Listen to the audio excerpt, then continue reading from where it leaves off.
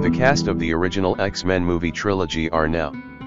The original X-Men trilogy developed by 20th Century Fox featured several high-profile actors in the roles of Marvel Comics' legendary mutant superhero team. After 20th Century Fox acquired the rights to Marvel Comics' Mutants and the X-Men in 1994, plans were immediately set in motion to develop a live-action film series bringing these iconic characters to life long before Marvel Studios MCU.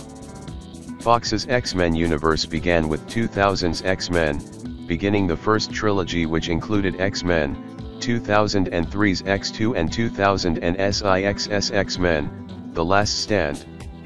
This trilogy brought some of the most recognizable superheroes to wider audiences, starring many notable performers in some of the most coveted roles in modern-day cinema.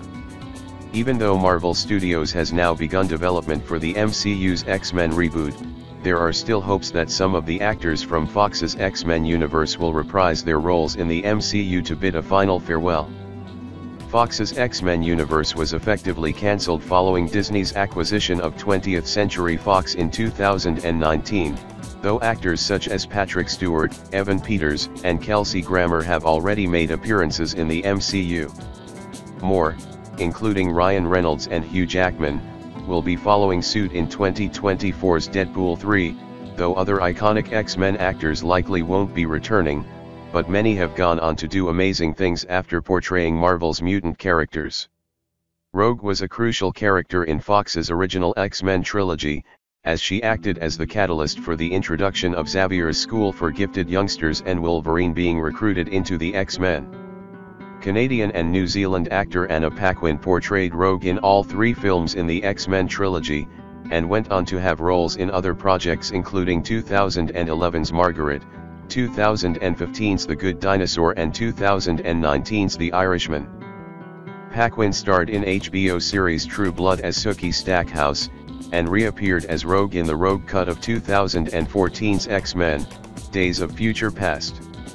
More recently, Paquin appeared as Julie Watson in 2023's Netflix series True Spirit.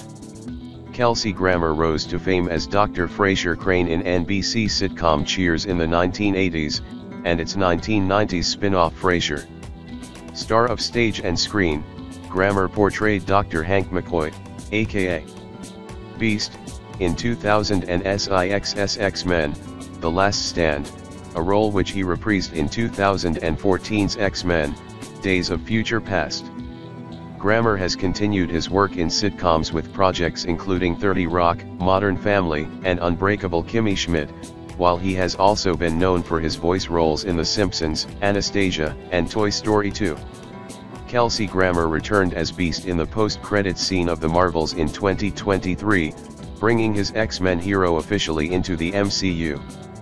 Canadian actor and stuntman Daniel Cudmore debuted as Pyotr Rasputin, aka Colossus, in 2003's X2, a role which he reprised in 2000's X-Men, The Last Stand. Cudmore's built physique made him perfect for the metallic X-Men hero, while this has also helped him in a career in the CW's Arrowverse. Cudmore portrayed Jack Hammer in Arrow, Gridlock in The Flash, David Fugelstad and Bizarro's armored form in Superman and Lois, and made an appearance as a bodyguard in Supergirl. Cudmore turned down the role of Colossus in 2016's Deadpool, after learning his voice would be dubbed over by another actor, Stefan Kopacik, who will portray the character again in Deadpool 3.